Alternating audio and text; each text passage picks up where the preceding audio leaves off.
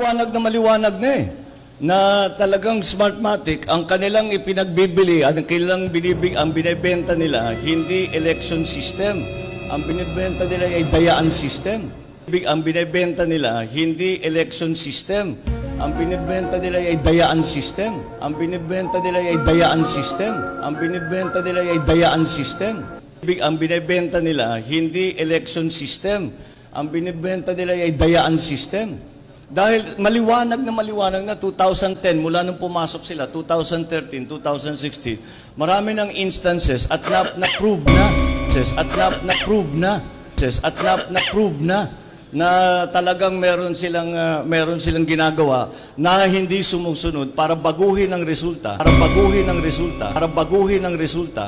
At sa aking palagay, even COMELEC has admitted that. And it is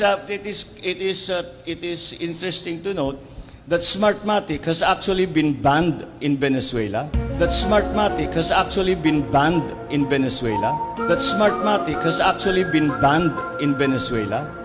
It has been banned in many states in the United States.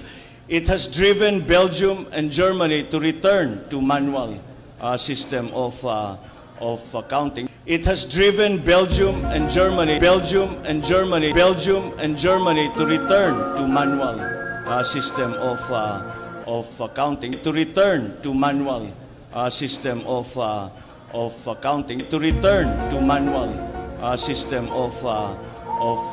Because maliwanag na talagang maraming weaknesses ang sistema ng Smartmatic. Because maliwanag na talagang maraming weaknesses